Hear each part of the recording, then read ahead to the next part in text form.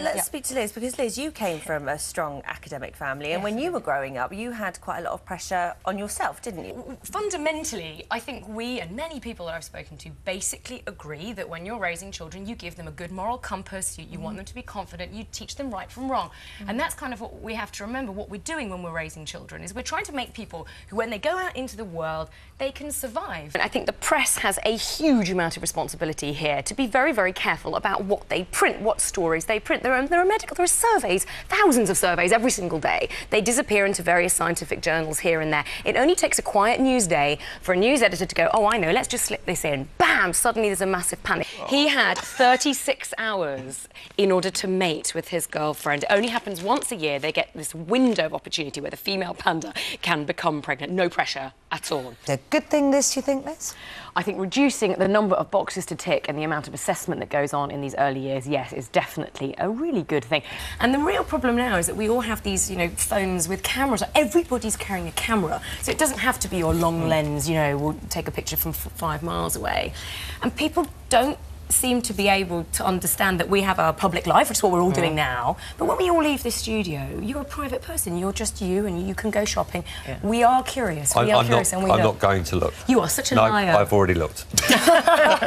I would like to be the one to teach my children about that when I think they're good and ready, and parents should be taking on that responsibility. With parenting expert Liz Fraser. You're basically saying to your daughter, and I've read the things that you've said, you will not be happy with your body when you get older. Hold on a minute. No, because you've had a nice long chat.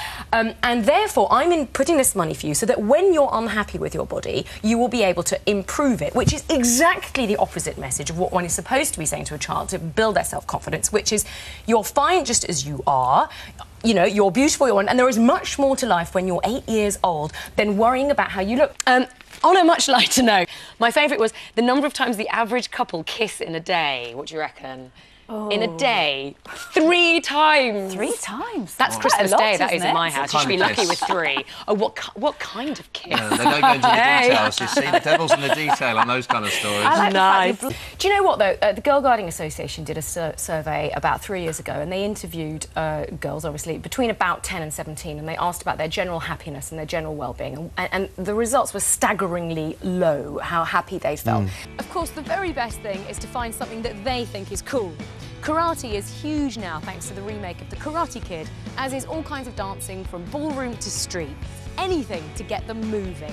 Nobody sets out to have their family fail.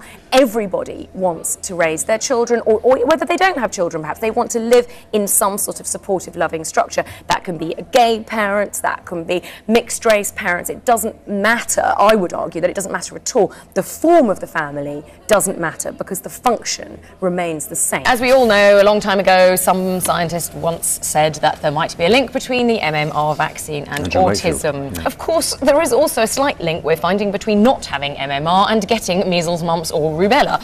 What's changed, though, is the amount of this advertising and the media through which this advertising comes. And I think that's where a lot of parents are kind of going, hang on a second, this is very intrusive. Yeah. So in a sense you could welcome today because it's empowering for perhaps shyer women than you. Well, I mean, I welcome anything which allows people to take a little more control of their lives. I find it extraordinary. I know so many women who have sat back and waited and waited and waited for you people to finally say, darling, would you like to marry me? And I was with a man that I was very much in love with. We were about to part company to different countries, and I thought, well, if I don't ask now, I'm never going to know, so I asked. It's to do with saying there are certain things which belong in the adult domain and there are certain things which belong in the children's domain.